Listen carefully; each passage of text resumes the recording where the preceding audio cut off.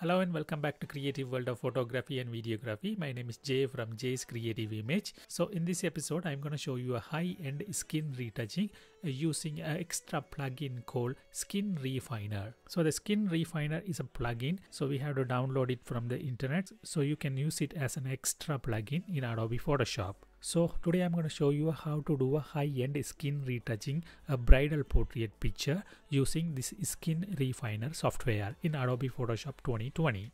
So without further ado, let's get started. So this is one of my bridal portrait picture. I have done it in one of my photo shoot. So I'm going to use it as an example, show you how to do a high-end skin retouching using Skin Refiner plugin. Basically, we have to do a basic correction of this picture. I'm going to do a basic skin retouching before using a plugin. What I'm going to do, I'm going to make another copy. To make a copy, Control J, and then I'm going to zoom in this picture. And what I'm going to do, I'm going to make a small correction. So I'm going to click Healing Brush tool, and I'm going to remove those imperfection from the skin. So I'm going to take a sample Alt and click and remove. I'm going to click Alt and remove, click Alt and remove. So basically I'm just taking the sample from the smoother skin and just removing those imperfection from the skin. So I'm just removing all of them one by one. So as you can see, take your time and remove slowly all of the skin imperfection. So rest of the thing the Skinfiner will do it. It's very simple and very easy software. So now we have to go to filter and photo toolbox, click on the Skinfiner. Once you click on the Skinfiner, it will automatically smoothen your skin, and also there are some presets on this Skinfiner plugin. So once you click in the medium, it will retouch your skin in a different methods. So there are different presets like a contrast, medium, high, low. So there are so many presets. But I'm going to use a default, and I'm going to do it by manually. So I'm going to just adjust these tolerance, feather, opacity, or in the smoothing you can just reduce. I'm going to reduce the amount of the smoothing because I don't want a polished plastic kind of a skin. So I'm just going to remove, bring it down the amount, and then I'm going to just make an adjustment of the skin color, skin tone. I just want to make it a little bit a warmer color, and also I'm going to change I'm going to change the saturation to +2, and then want to increase the brightness from this skin. Basically that's all I'm going to do it today, but you can play around, take a desired results according to your preference. I'm going to press OK. It will load. It will take a little bit time. So once it's loaded, it will show you the final retouch of the skin. As you can see, it has retouched perfectly. So after the Skin Refiner, I'm going to do some more editing and I'm going to add some more effect and color grading on this picture.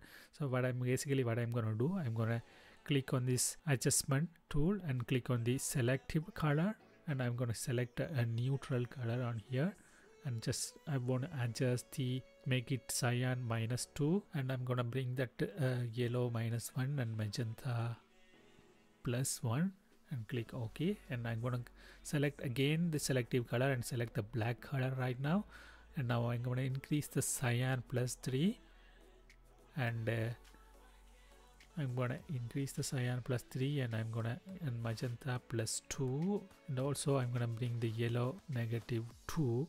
I did a slight color toning on this picture, so it looks great. What I'm going to do, one more effects on this picture. I would like to add a bokeh effect, so I'm going to add these two overlays to this picture to give some more effect to the picture. You have to select this picture and then paste it in your actual portrait, bridal portrait. So to select this picture, Control A, and then click on the move tool, and then move it to your main picture right there.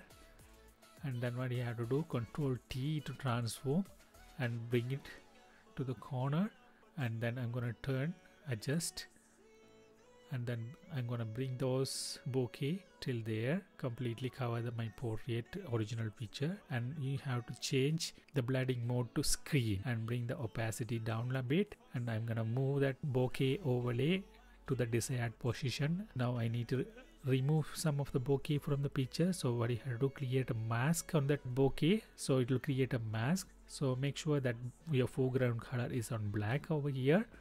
If you want to change the foreground background color, click on D. It will automatically change to black and white. So make sure it's black is the foreground color, and then click on the brush and make sure opacity and flow are 100.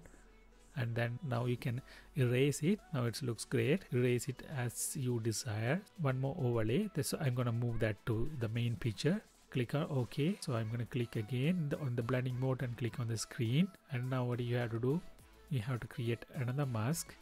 So what you have to do, I'm gonna move that overlay lighting bokeh to the desired position, and I'm gonna make one more copy on that. Bring it down, somewhere down. Click on the previous bokeh and make a mask, and click on the brush tool, and I'm gonna remove incense from some areas. Now I'm gonna click the copy of the bokeh overlay, and then I'm gonna click and erase it from the bottom of the picture using the mask tool. So I have removed all of those overlays. Click on the other overlay and bring it down a little bit. I'm gonna make sure that all these bokeh overlays are on a perfect position.